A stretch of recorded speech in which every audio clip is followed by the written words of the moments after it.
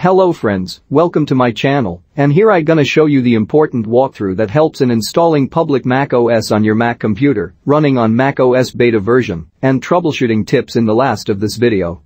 Don't worry about your data saved on your Mac, because this switching doesn't affect the data saved on your Mac drive.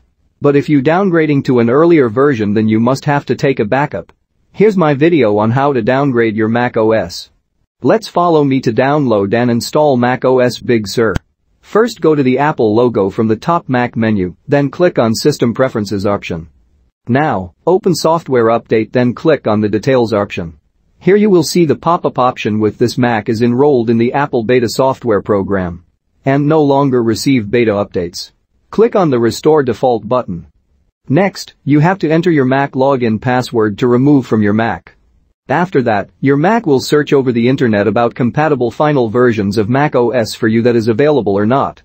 If yes, then you can download it. Here I am removing macOS Big Sur Beta version, just before the public release of macOS. So I am getting the macOS preview update on my Mac, macOS Big Sur release candidate. Click on Update now to start downloading process Mac. You will also get if you removed the beta profile and still are you not getting any final public macOS, then you should wait for the next version of public macOS that will match your beta version. And you are able to install it on your Mac. Also, check your Mac is connected with an active internet connection. Your Mac has 15 GB of free space on drive. Sometimes antivirus blocking internet connection or use your private home internet. You will not get update on public or company internet because Apple's connection might be blocked on the internet. If you want to stop the downloading and installation process, then click on the Close button next to the download bar. Don't miss to check out the new macOS tips and trick given in the video description and from the top video card.